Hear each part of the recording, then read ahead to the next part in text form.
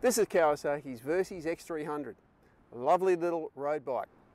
It's not a trail bike, might be a soft core adventure bike, but it's certainly not a dirt bike. And I'm going to give you a bunch of reasons why. So I'll start with the foot pegs. They're rubber. They got metal on the bottom, of course, but they're rubber on the top, and you can't remove that. So they're going to get very slippery if you get very muddy.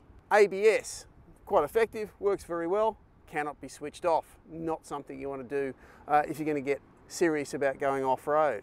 The bodywork, all this bodywork, fairly exposed if you start tipping it over. The engine is straight out of the Ninja 300 sports bike, and it's a great engine. But again, it's not really what you want in a dirt bike where you want more bottom end grunt. The gearing is set up to do 100 and, close to 100 miles an hour, 160 kilometers an hour.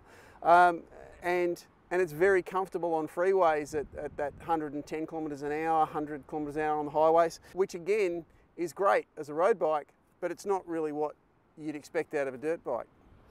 The suspension, on the other hand, they've actually done a very good job of making that work pretty well on gravel roads and dirt roads.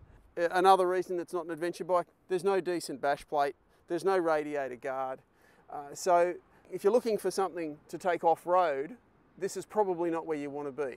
But if you're looking for a road bike where you can go on dirt roads, where you can take it down a fire trail, where you can take it into some snotty area just to see the view and to explore the terrain, where you want to get out there, cover big miles in Australia, but you want to do it on a small motorcycle, well, this could be the perfect bike for that.